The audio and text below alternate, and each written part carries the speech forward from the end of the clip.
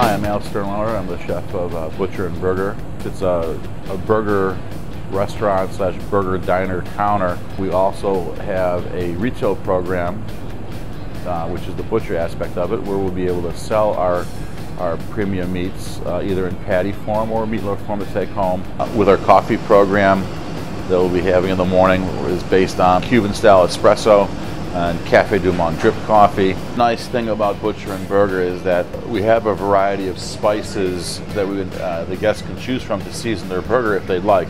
One of my favorite toppings on burger is bacon, and one of my favorite burgers is like the BLT style burgers, like lettuce, tomato, a little bit of onion, and the bacon. You can note the marbling in the product is pretty well marbled for a really juicy burger. That's the phrase, slap some burgers on the grill. We don't slap burgers on the grill. We have to very gently lay them on the grill. Okay, so there we go. Nice rare burger, medium rare. Put the hot burger on top of the cheese. The cheese was sitting on a toasted bun for a little bit, so it's going to be a little warm, room temperature to warm. With our house blend prime, that's what we're looking for. We're looking for a nice juicy burger.